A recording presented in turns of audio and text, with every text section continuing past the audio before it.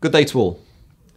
The hurricane season has arrived, and by now you have probably heard that the 2024 hurricane season outlooks are above average.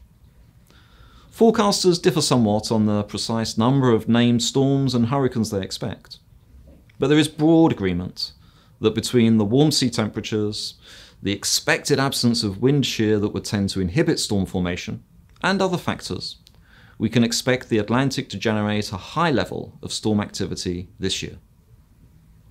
As a territory, we take careful note of the forecasts. We know that it only takes one storm here to have a terrible impact. And this is why, regardless of the number of storms in any given outlook, we will rely on lessons from previous hurricane seasons. First, we know that being prepared early and staying ready throughout the season is the best course of action. This means that now is the time to make or update emergency plans, prepare your property, assemble emergency supplies, and take other preparedness measures as needed.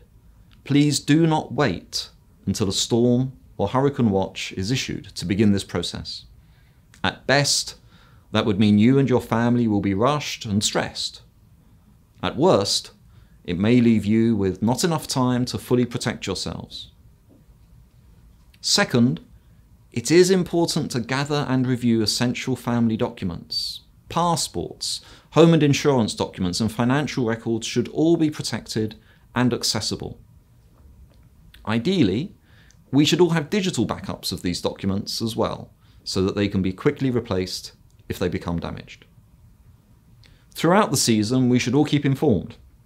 The Department of Disaster Management shares daily weather updates, as well as outlooks about potentially hazardous conditions on their website and social media channels. Should a storm or other hazard threaten the Virgin Islands, updates will also be issued via the DDM Alert app and the department's new WhatsApp channel. Please connect to them now if you haven't yet, so that you can be alerted right away of any impending storms. Finally, I would remind us of perhaps the most important lesson learned from previous seasons, which is the importance of working together. I know it has been a very challenging few years for this community, and there are many among us that need support to be ready for the next storm or hurricane.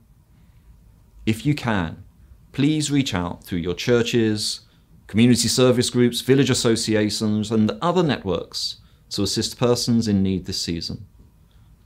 Likewise, if you find yourself in need of assistance, I hope you will put safety above pride and seek out help early. I hope that we will have a safe hurricane season. Thank you.